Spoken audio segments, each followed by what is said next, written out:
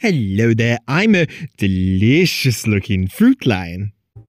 Okay, this is a bit of a weird topic, and we're going to keep this video briefer than my other recent ones, because it's harder to do an extended talk about this topic. I'm not the type to trick people or do fake videos, but I did want to do something suitably light-hearted for April Fool's Day, and thus we come to the topic at hand. It goes without saying that this video is going to be weird with a capital W. It is what it is, the people who will like it are who they are, and it's all in good harmless fun no matter what. I strongly suggest getting out of here immediately if you can't see eye to eye with that. With the serious part out of the way, we now come to the silly parts, so please enjoy. Here are 5 games with Vore in them.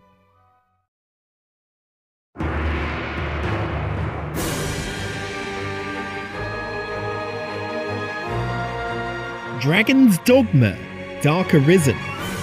I'll be honest with you, I know very little about this game even after trying to play it. In fact, if it weren't for a certain something, I wouldn't have gotten past the intro sequences. I was getting quite bored. But I toughed it out because waiting for me at the end of one such sequence is this big fella. The Hydra is quite the imposing set piece for his day, coiling around and knocking down towers, but he's most famous for how he attacks the townfolk. A quick strike and then tossing them into the air.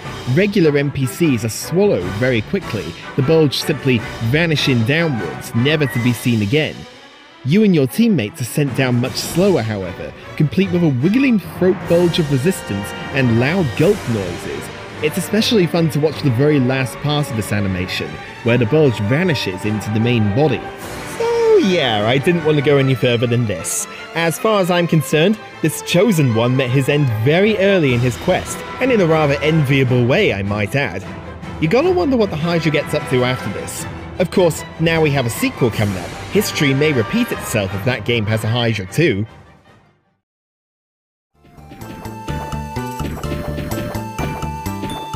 Showtime!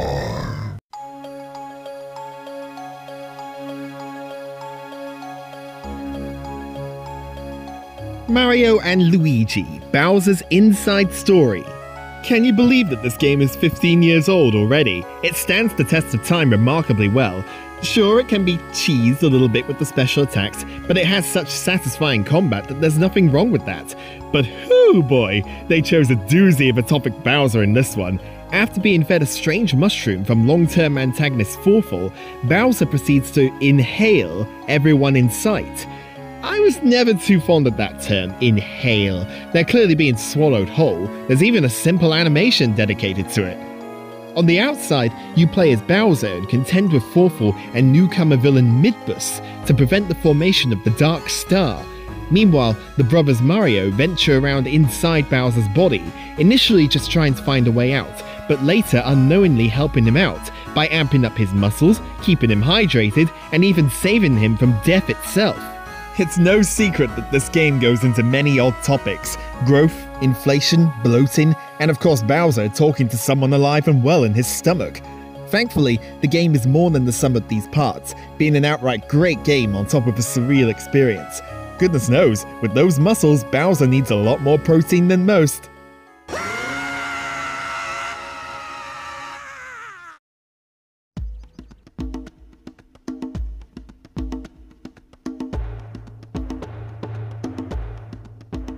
Jak and Daxter, the Precursor Legacy. This was an outside suggestion that I'm honestly surprised I didn't think of sooner. At the same time, unlike some other entries on this list, it doesn't wear its Vorish heart on its sleeve. Nevertheless, the game can catch you off guard with not one, but 2 iconic Vore moments. The first is the more well-known of the two. Jak and Daxter is an open-world platformer that prides itself on being able to go anywhere without a loading screen.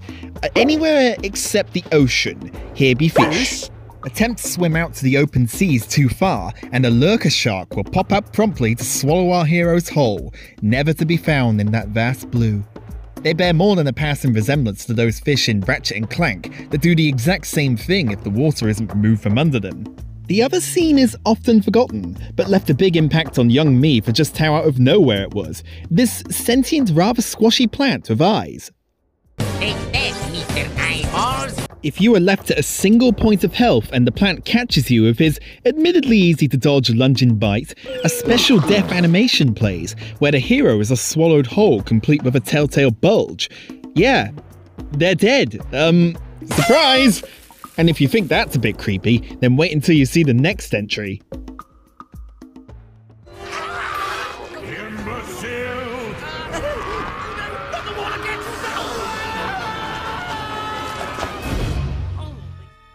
Heart of Darkness. Just the mere mention of this game probably makes you think of one of these videos. And yet, Heart of Darkness has a lot of good things going for it. It's very stylized for its day, and it's an improvement on its predecessor, Another World, in every way, being one of the first video games to use a live orchestral score too. Have a listen to this lovely intro music.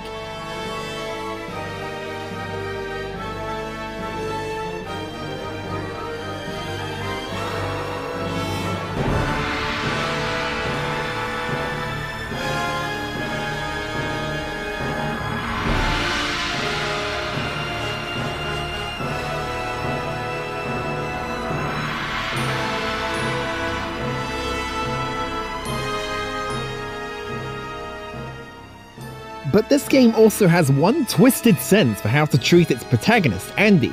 Now, to be fair, it's heavily implied that this game takes place in his imagination, as he overcomes his fear of the dark after a bad experience at school. And as children, we often imagine some rather grim things, that's why so many cartoons got so dark. But having his spine snapped? Heart of Darkness boasts dozens of unique death animations, but the vast majority of them involve Andy being eaten in some way or another. From the regular shadow minions, who look pleased as punch about winning, mind you, to these wall claw things with brief but clear bulges. But by far the star of the show is this big fat guy, sometimes known as the Shadow Captain, but more affectionately known as Mefudoka. He is introduced in the very first level of the game, where he devours Andy's only means of defense against the Dark Army. Dawdle around him for too long, and he promptly picks up Andy too. The smile on his face cannot be understated, neither can that big bounce. But should you choose to escape, for some reason, he's far from done. He returns considerably later in the game as a soft landing, when Andy plummets through a hole in the floor on the run from the shadows. At this stage, you can indefinitely stay here and leave Mefudoka very happy, or you can remember that he ate Andy's weapons earlier in the game, and mash the attack button to break free. But why would you want to do the latter? Be honest. Let's get cracking with the honorable mentions already. Xenoblade Chronicles 2. At first glance, this place doesn't look associated with Vore or being in the stomach at all, aside from some acid here and there. But in actuality, an entire civilization finds themselves thriving in the belly of an enormous whale-like creature called a Titan. And when protagonist Rex and his crew find themselves swallowed alive, they adjust remarkably quickly to the unexpectedly beautiful surroundings with equally beautiful music, almost literally the musical theme of Vore.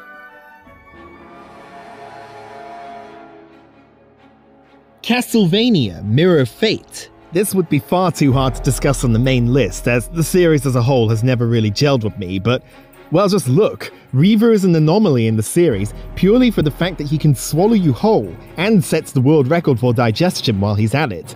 Allegedly, this boss is very, very challenging, which means many, many, many bones.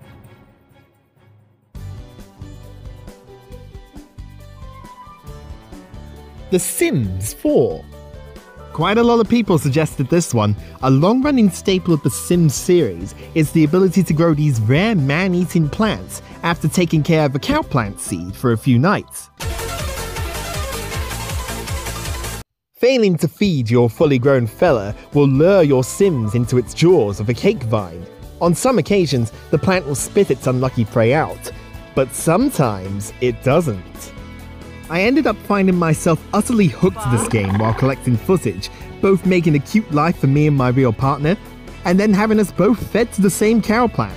I tell you, it was worth every moment, and I'm sure the plant would agree.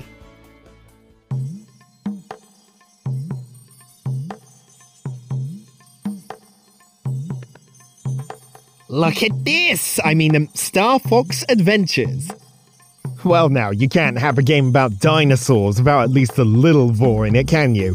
And while Garden here isn't purely a dinosaur, having some insect qualities too, it doesn't stop him from swallowing Fox McCloud multiple times in the same battle, complete with an oddly detailed interior and a very audible gulp as you fight your way out.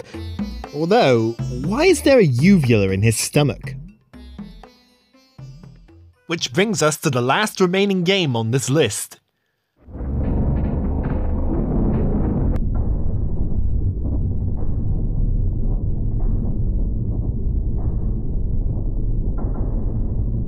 Well, that's bloody ominous. The entire Crash Bandicoot series. What else could it possibly be at the top spot? Literally everyone subscribed to me and in Discord said this. The beloved Crash Bandicoot series has not only blessed us with wonderful platforming and heaps of charm, it's got a whole other level of Vore, and that's not even counting some of the later games. From these numerous riverside plants and their huge bulges, to this recent eel captain who clearly had a lot of practice beforehand, the Crash Bandicoot series has all sorts of hungry characters, which are just waiting to add Bandicoot to their dietary menu, before going about their day with nobody the wiser as to why they're so fat. But you know what this game is doing at number 1, and so do I. Tiny's Lovely Lions. These guys were so good at what they do that when I was young, I made devoted save files just to come back to them. When I was younger, I just couldn't let any of them go hungry. And now that I'm older, shall we say my tastes have changed? Whether you prefer the OG version of Crash Warped or the Insane version, the Lions have awakened something in dozens of people. The originals have these long-lasting swallows and flowing bulges that implies a quick digestion, as well as these signed smiles of relief and pride. They did it, they won. Meanwhile, the Insane version initially treats things a bit more violently, before tossing Crash upwards and finishing off with a huge bloated stomach and a big burp to finish it off. I love the little wobbles as he pats his stomach. It puts me in the mind of one of the first cartoons I associated with the term Vore, with this lion from Hysteria. No matter which one is your favourite though, it's almost guaranteed that more hungry animals will show up in future Crash games. It's inevitable, and he is edible.